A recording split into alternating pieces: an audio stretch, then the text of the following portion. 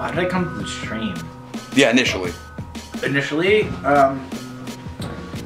well, actually, it was kind of interesting because I hadn't went to the Polish Communication Network for a while, so I saw in the news that Shia the Beef got arrested, and I was like, holy shit, he got arrested for punching a Nazi, some guy that said 1488, and I thought that was fucking hilarious.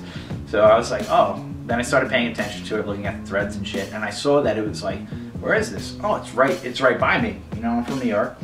I saw it was right in Astoria, so I was like, hey, you know what? Fuck it. I took a shower. The second I saw that thread, I took a shower. I got dressed.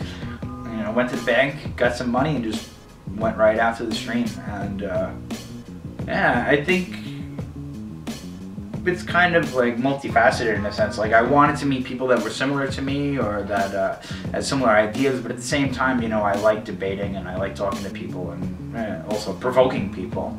So it was a good experience to go out and kind of test the waters, so to speak, to see what it's like, what I can say and what I can get away with. And I mean, you know, I drink a lot, obviously, but it was also kind of like, you know, when I was drunk, that people would give it an excuse. Oh, he's just drunk. He doesn't know what he's saying. But that was really me just kind of testing the waters of what I can get away with saying or doing. And I thought it was a great experience. I mean, I got to meet so many people. I made a lot of friends. I made a lot of enemies, I'm sure. I'm sure those bandana-wearing banditos that call themselves anti-fascists, but they're actually communists, are probably looking for me because, you know, I scream at everybody because I'm just fucking drunk. So, and why did you keep coming back? Oh man, all our guys they were so cool. Like, when I first came in and I started talking to them, and you know, I'm not the kind of person that goes out and like shouts mean. Like, I don't go into a group or front of the camera and be like, oh Pepe man, oh, you know. Like, that shit kind of pisses me off, to be honest, you know. But I had a lot of good conversations with people, and threw out some of my ideas, what I've been thinking, and it was, you know, we may disagree, but at the same time, we have a good foundation, I think. I don't know if you can call it a foundation, but like a common ground, yeah. Like a good common ground on what we can talk about.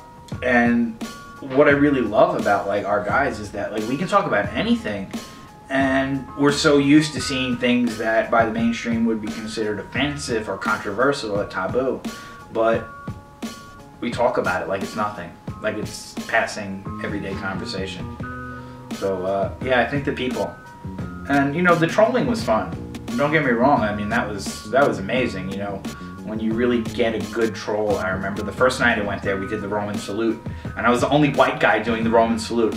We had you know, we had like a brown guy, we had an Asian guy, we had all different people doing the Roman salute. I was the only white guy there. And there's a picture, and there's a girl in the back of the face. She looked like the character from Scream. Like, her face was like, ah. Yeah, that was pretty funny. So yeah, that was good, but generally I think our guys are pretty solid, you know, real people, I guess you could say. Real human beings, you'd say? No, they're just, it's funny because you say normie, but like, I feel like our guys are normal. Like, they're normal, you know, they may be autistic or a little bit retarded, but they're sane.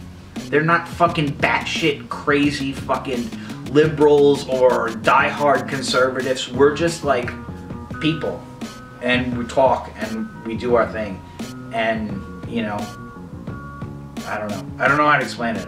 It's right now it's a feeling. I have to think about it a little more.